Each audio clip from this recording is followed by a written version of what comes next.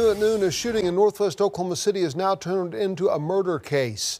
This was the scene last Thursday outside a pharmacy near Northwest 39th and MacArthur after a man flacked down an off-duty village officer to alert him a woman had been shot inside his pickup. The victim, now identified as Taryn Hall, died from her injuries. The man driving the truck, Leroy Glaze, was arrested that day on a complaint of domestic assault. His charge will now be upgraded to first-degree murder.